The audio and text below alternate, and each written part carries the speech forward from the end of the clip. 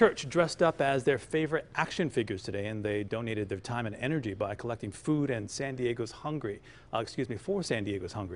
Their goal was to get more than 32,000 pounds of food and other goods for the San Diego Food Bank.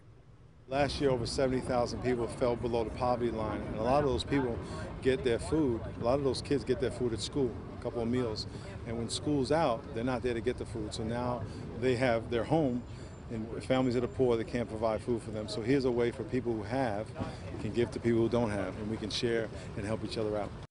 The Rock Church is accepting donations through the end of this month.